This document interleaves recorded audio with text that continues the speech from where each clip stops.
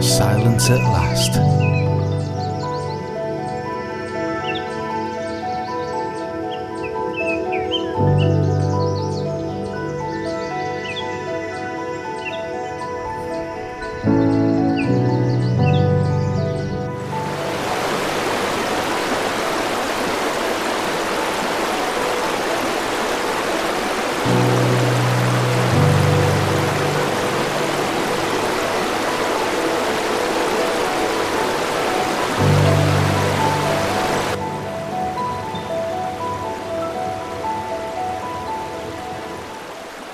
This is the reality of my vlogs, to be honest.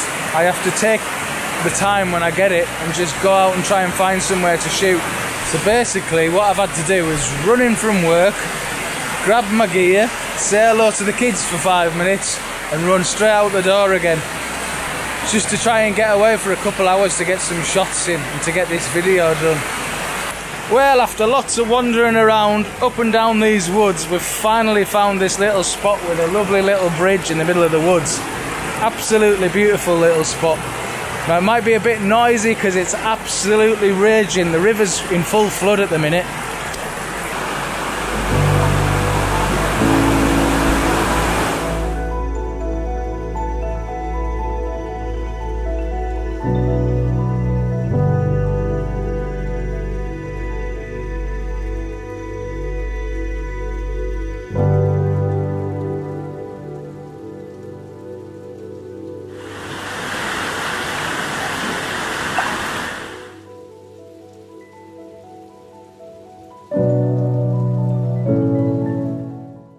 Now there's not a great deal of water in here at the moment. As you can see, it's barely a trickle. But I think because the moss is on the rocks in the foreground here, we've got some nice foreground interest. So what I've done is I've put a circular polarizer on just to cut out the glare, because we are getting a bit of reflections from above there. Circular polarizer, put that on, and I think it's going to work out around about a 10-second exposure.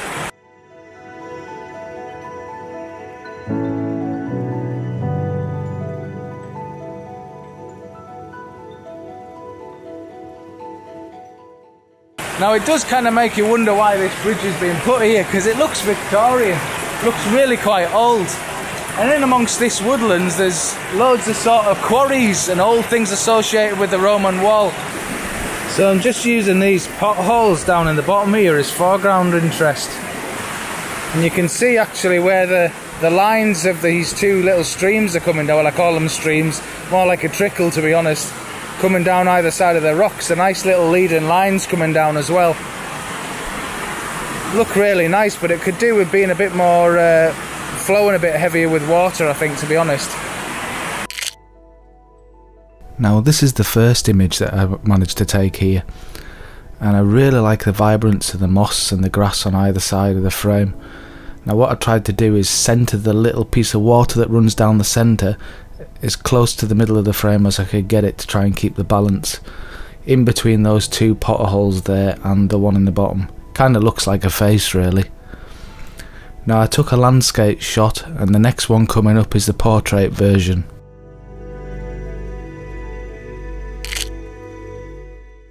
Now it's a really nice simple scene this, but I feel as though the portrait version of this image, I think it works a bit better.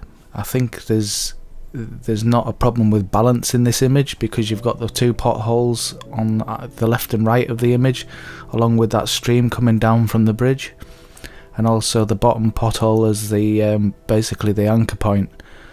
I think it works a lot better than the first image. Let me know which one you prefer down in the comments below.